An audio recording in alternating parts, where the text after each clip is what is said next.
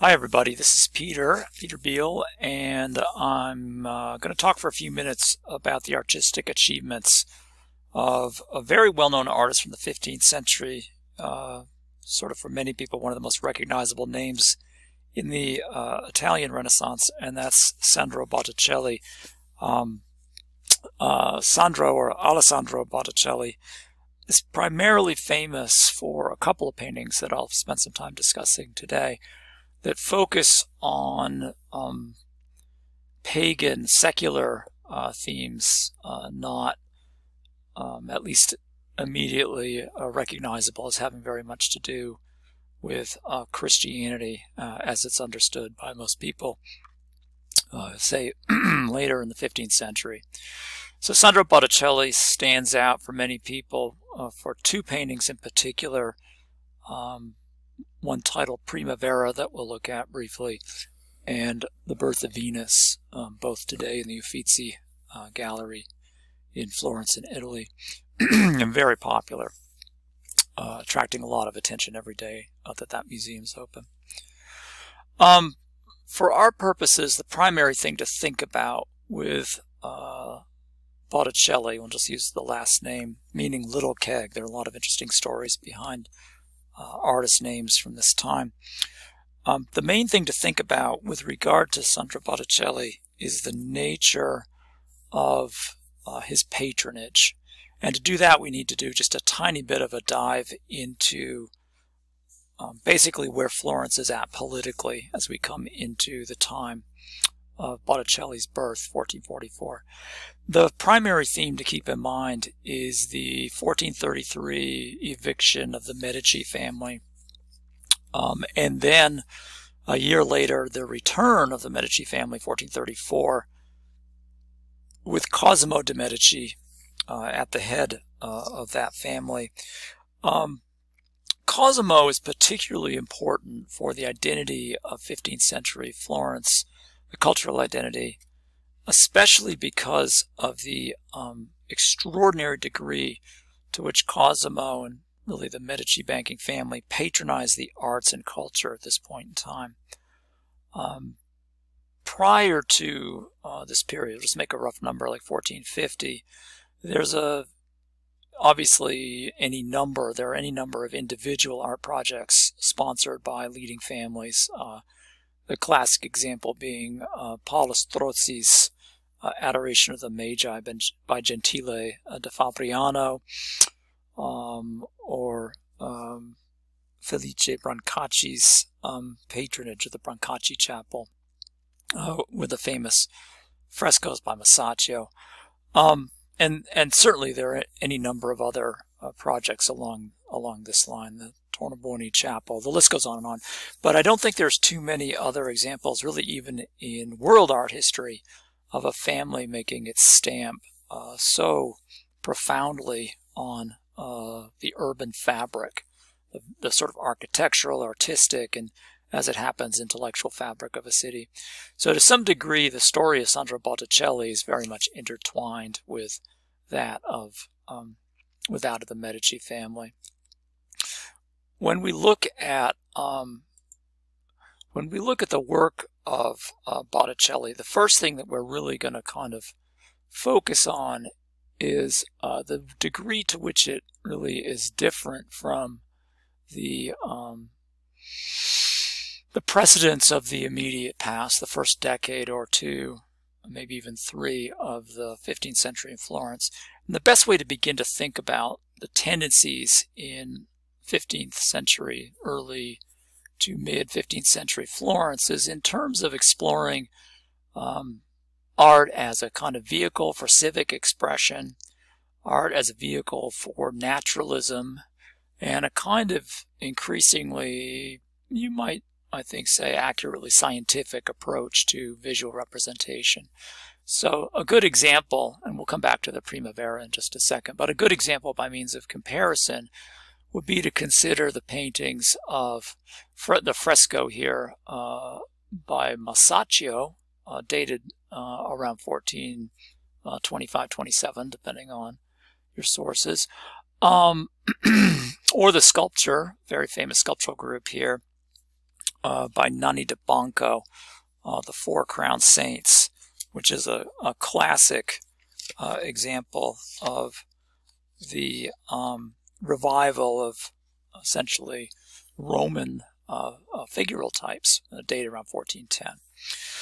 These two images here in the upper half and lower right stand out against the example of Botticelli's Primavera in the lower left here in a number of ways, and it's certainly instructive to think about in both instances by Masaccio and Nanni de Banco. The clarity of the message is really paramount. The idea in both cases that a figural grouping is involved in a critical moral decision. In the case of the Four Crowned Saints or martyrs, pondering the consequences of a decision to defy the emperor. In the case of the Masaccio scene, and these are probably closely related in terms of the purpose and arrangement of the figures, but in the Masaccio painting, Christ is with his followers debating the necessity to pay a poll tax. The tax collector demands their payment right here. They, of course, being sworn to poverty, don't have any money. The situation's resolved up to the side, and Peter pays off the tax collector. Masaccio has certainly gone to some trouble to make sure that all of the techniques of visual representation, the use of light to isolate and clarify the figures, the setting within a landscape, the framing by linear perspective and architecture, all of these features, along with the dignified and monumental postures and gestures of the figures, all of this points to the seriousness of the kind of moral decision at hand and the potential consequences. And that's very different ultimately from the world that that Botticelli conjures up. Let's go back to the Primavera just for a second in a bigger view. What we have here, instead of a relatively clear and politically inclined and declarative mode of presentation, what we have here instead is a much more allegorical presentation of a relatively esoteric and indirect and elusive kind of subject matter. So a quick tour of the painting points us to a number of really not just figures but characters and qualities that they represent. So at the center of this is the goddess Venus, nicely haloed by this very kind of two-dimensional outline of vegetation, and the theme of vegetation is certainly important in the typical read of this picture. She sort of almost in this blessed sort of gesture of benediction or blessing, to her right, she has to her right the three graces. And you can see the Cupid, blindfolded here, is shooting what appears to be using his bow and arrow, a flaming arrow, kind of, aiming at them. We have also to this side, again to Venus's right, Mercury, wielding his caduceus here to fend off some relatively minor and kind of sad-looking clouds drifting in from one side. On the other side, we have this peculiar sort of double figure here of Zephyrus, the image of the spring wind, basically kind of assaulting Chloris, this nymph figure. This is a typical staple of mythology, particularly in the Ovidian mode, and it's kind of clear that the legacy into the vernacular of Roman poets is starting to pick up, especially the invention of poetry. Whether Botticelli knew of this personally, I think is still an open question. But regardless, this swooping, allegorized wind figure dives in, and in the process is transformed, the implication seems to be, into Flora, the goddess of spring, hence the name Primavera. So what's going on in all of this is a great question. There's certainly no clarity of moral urgency or, clarity of agency or sense of moral urgency in any of this. The figures are kind of related, but not particularly. There's a sense of a kind of discrete space. You can see this as you follow around. There's no real sense of unifying them in terms of their, their narrative drift or purpose.